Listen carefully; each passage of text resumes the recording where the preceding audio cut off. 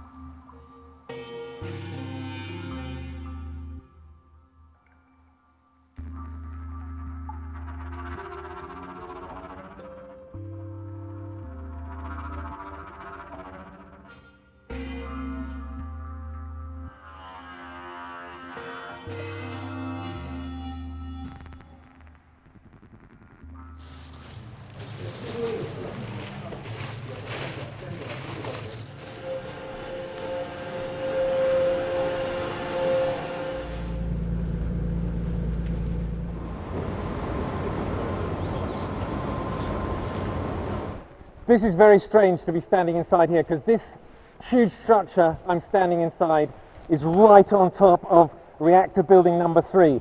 And down underneath me here is the melted reactor core inside this building. Over the top here they have built a shield to lower the radiation levels so that we can come up here, so that workers can come up here to construct this. But radiation levels are still very high here, and because of that we can only spend a few minutes here. Now if you come over here, there's my alarm going off. This is the spent fuel pool. Down inside here are more than 560 spent fuel assemblies.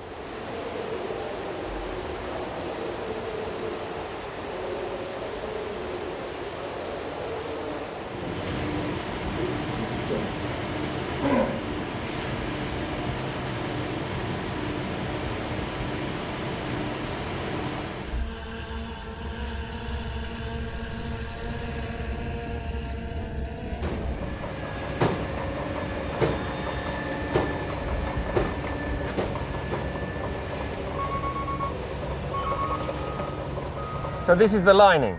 Yes.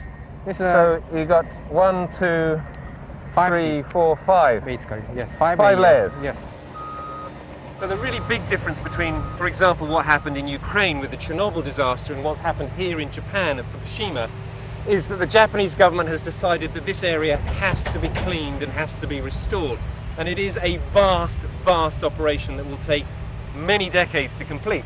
But all of the material that is being cleaned up, all of the topsoil that's being removed, it has to be taken somewhere, and it is being brought here and it is going to be buried. And the quantities are just mind-boggling. 14 million tons of waste material has been created so far. That all has to be buried underground.